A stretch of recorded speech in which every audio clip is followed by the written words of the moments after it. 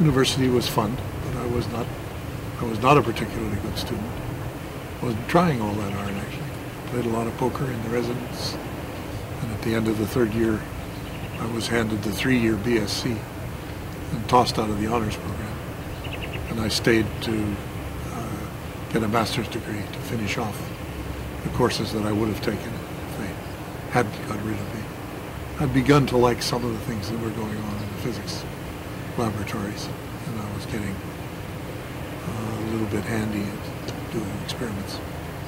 You need to understand what the Nobel Prize is, right? And to win one, you need some talent and some luck. And if you're really smart, you don't need much luck. If you're not really smart, you need a lot of luck. And I was very lucky because I was here when we built this big accelerator, and I'd worked hard on building the experimental facilities for it. But there's a lot of smarts there too. Things were, well, I wasn't stupid.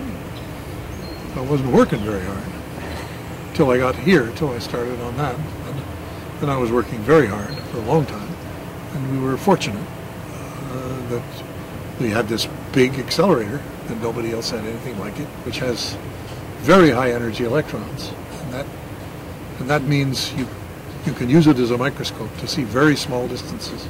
So the beginning of our understanding of quarks. No, the beginning of the understanding of the structures that the quarks make. I don't think we understand the quarks.